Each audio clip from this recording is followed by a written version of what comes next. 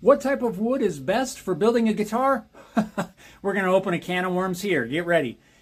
If you do much research on this, you're going to find extreme opinions on both sides of the fence. Some people don't think that it makes all that much difference. Some people think that it makes all of the difference. My answer would be that it depends on the type of instrument that you're going to build. If you're going to build a solid body electric, the sound, in my opinion, is more influenced by the electronics, mainly the pickups that you're going to put in the instrument.